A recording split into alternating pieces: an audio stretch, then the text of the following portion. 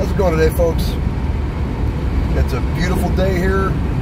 I'm feeling friggin' amazing. And I'm back with another short video for you guys. So I've just recently started the implementation boot camp through Entra. And right off the bat, you're given a link to the Grant Cardone book, The 10X Rule. I've heard about it many times recently, but a lot over the years, and been definitely a recommended read. But you're given a link to the audiobook.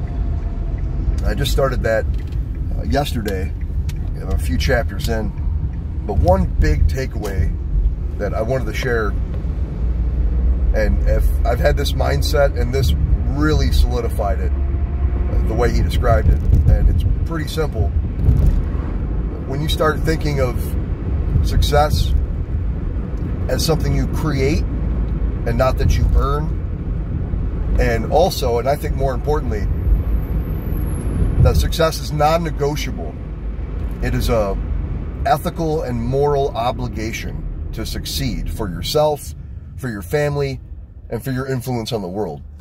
And if you don't, if you think of it as something that you can just brush off or not strive for, you're wrong. And a part of the book, I'm not going to go into it too deeply, but the 10X idea, that you need to put in 10 times more effort than you thought you needed to in the beginning. And the simple way that he described this, but it makes so much sense. Would you rather fall short on $1 million goal and make $100,000? Or would you rather fall short on a $100,000 goal and make $10,000? It's a pretty obvious choice. So again, the takeaway, and something that I hope everybody starts to get ingrained in their brain, that you can and you must succeed.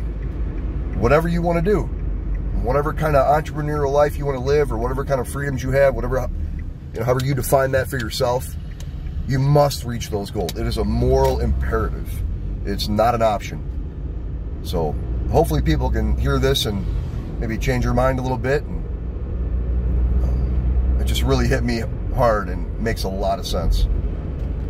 So appreciate your time, guys.